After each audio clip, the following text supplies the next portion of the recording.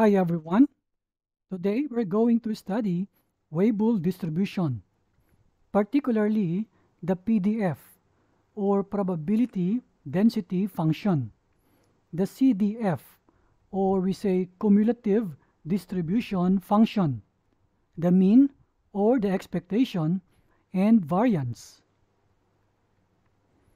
Let's begin with the PDF or probability density function. The random variable t with probability density function, this is the formula. The f of t is equal to the fraction beta over alpha times the quantity, the fraction t over alpha, that is raised to beta minus 1, times the exponential of the quantity negative of the fraction t over alpha, that is raised to an exponent beta. Here, the t is greater than 0, or t is positive.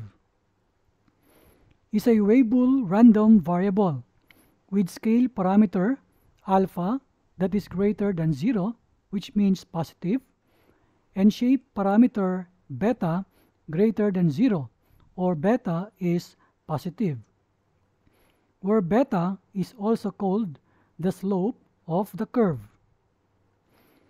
When beta equals 1, Weibull distribution is identical to the exponential distribution. Now, the Weibull PDF or probability density function contains two parameters, alpha and beta. The scale parameter, that is alpha, reflects the size of the units in which the random variable t is measured. The shape parameter beta causes the shape of the distribution to vary. By changing the values of alpha and beta respectively, we can generate a widely varying set of curves to model real lifetime failure distributions. This is now the effect of different shape parameters beta. We have here 4 curves. The alpha is constant and that is equal to 1, and the values of beta vary. So we can see the different graphs in here.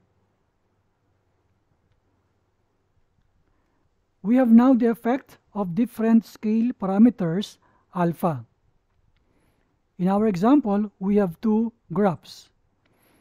The beta here is held constant at 2.6 with different values of alpha, and we have these 2 graphs.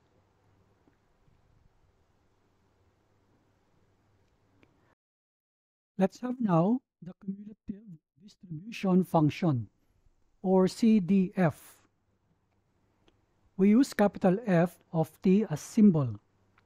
This is equal to P of capital T is less than or equal to small t, which is equal to 1 minus exponential of the negative of the fraction t over alpha, that is raised to beta. Now, the expectation and variance. The mean is also called the expectation.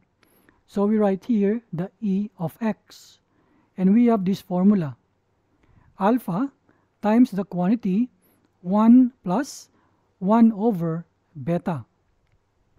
For the variance, we use the V of capital X, and we have this big formula that involves alpha and beta, with some numbers involved. But there is another symbol here that is gamma. And this gamma is equal to the gamma of value r is equal to r minus 1, which is factorial. I hope you learned something from this video. See you again next time.